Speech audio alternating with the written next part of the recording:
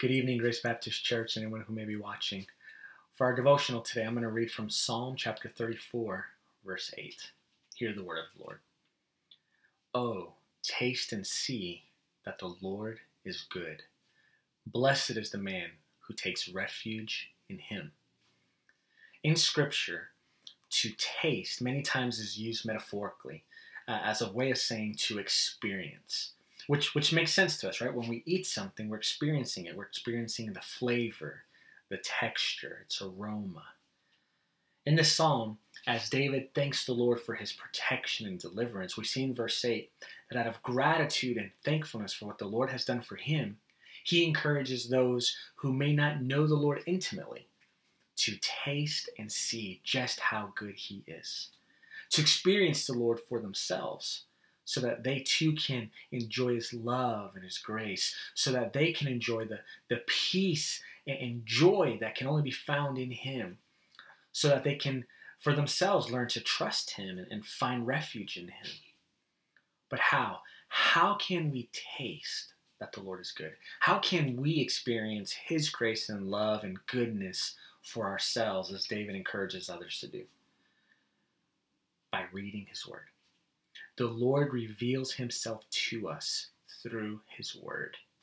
In Hebrews chapter 6, verse 5, and in 1 Peter chapter 2, verse 3, we see that those who have been saved and those who are maturing in the faith, both of those things happen because they have tasted the word of God and they are continually exposed to it.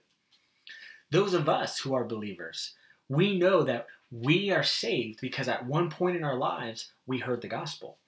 Someone preached the word of God to us and they explained the good news of Jesus Christ. And then the Lord used that word and he saved us. He granted us faith that leads to repentance. Or maybe it wasn't through a sermon. Maybe you read it. But still, you read the word of God and you read the gospel and the Lord used his word to save you. In either case, we are saved because we were exposed to the word of God and the good news of Jesus Christ, and we believed. That was our first taste of the Lord, our first experience with him. And those of us who are watching this that are saved, you know that in that moment we saw just how good he is, because we saw the grace that he shows us in his son and the love that he showed us through Jesus, and we experienced that salvation. We know that we are secure and saved in Christ. But the word is also how we continue to taste the goodness of the Lord. It's how we continue to experience his grace and peace and joy. As we read Scripture, the Bible, and we meditate on it, we learn more about who God is. And once we know him, that's how we can begin to trust him. Again, notice here in verse 8 that David writes that those who take refuge or those who trust in the Lord are blessed. As we learn more about who the Lord is by reading and meditating on his word, we begin to learn that he is God and he is worthy of our trust. And the Spirit takes the word and applies it to our hearts so that we can begin to grow in love and trust for him. Here's some examples of this. It's by reading the word that we learn that God is the Father of mercy and the God of all comfort. 2 Corinthians chapter 1. We learn that about him. We then can believe that about him as we're asking the Spirit to apply his word to our lives. And then once we learn that and believe that about him, we can begin to trust that God can actually comfort us because he is the God of all comfort. He is the Father of mercy. The word then becomes real for us and we can trust God to make his word real in our life, and we can trust that about him. We can find refuge in him.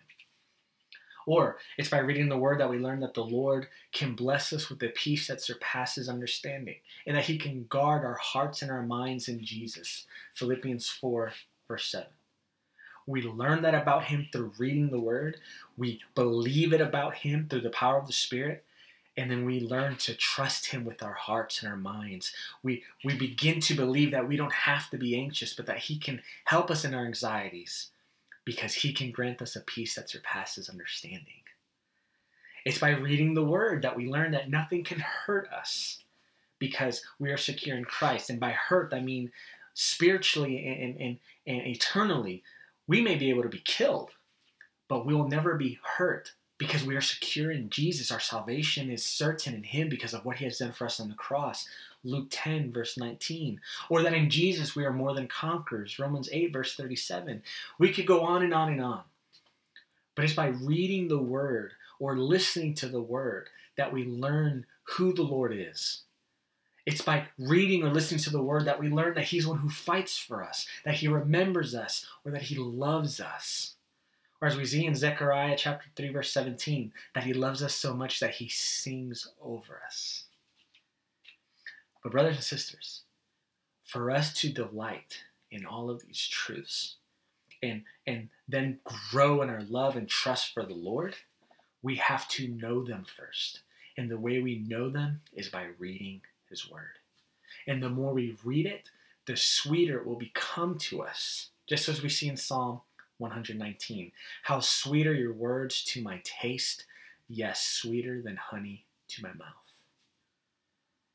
And so let's make sure that we carve out time to read the word so that we all can taste over and over for ourselves and together as a church that the Lord indeed is good. And as we learn more and more about who he is, let's ask the Spirit to apply his word to our hearts, to use it to shape us so that we can begin to grow in our trust of him and confide in him and find refuge in him. If you're watching this and you're not a Christian, then please know that by believing the gospel, you can be saved. You've heard me mention the word a lot. In John chapter 1, we see that Jesus is the living incarnate word of God. And that he was with God from before creation, from eternity past, and then the word came and dwelt amongst us. Jesus came and lived a perfect life. He never sinned. And yet being without sin, he died on the cross for the sins of everyone who would believe in him. And then 3 days later, the Lord raised him from the grave, and he conquered sin and death. And now he sits at the right hand of God. If you believe that gospel, the Lord can save you. And in that moment when the Lord saves you and his Spirit dwells in you, you will see that the Lord is good. You will understand that you are a sinner, but that you are now saved by grace and grace alone. And so I pray if you don't know the Lord, that you believe the gospel today and you call on him. And along with us believers in the church universal, you too can taste his goodness. Blessings to you.